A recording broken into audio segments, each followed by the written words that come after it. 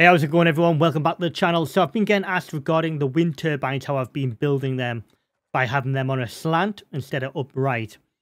So before I get into that, I just want to say in the week 92 experimental right now, the devs have reduced the closeness down to 2 meters that you can have the wind turbines. So for example, let's just go ahead and I'll show you how to do it, how I've been doing it. So when you come to a post like this, for example, it'll say too steep and it'll be red. Now you'll see like a little button circle at the base of the wind turbine at the bottom, so the southern end of the wind turbine.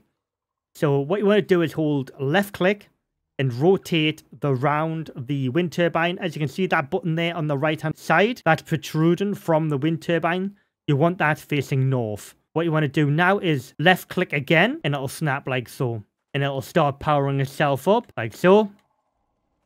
As you can see now, the radius around the wind turbine is rather small. Conveniently for this video, we've got a block of 3 spaced out here with another cement post. So what you can do now is go ahead and either place it identically like the other one, like that. There we go. This is pretty much the optimal spacing between the two. So say 3 squares and you're good to go. And now you'll be able to do that.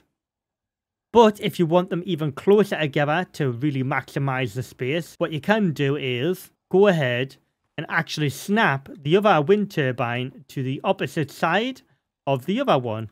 So let's just go ahead and do that and rotate it and then snap that like that. And now, as long as nothing's in this sphere of influence, the wind turbine, like say for a tree trunk or another object, you're good to go.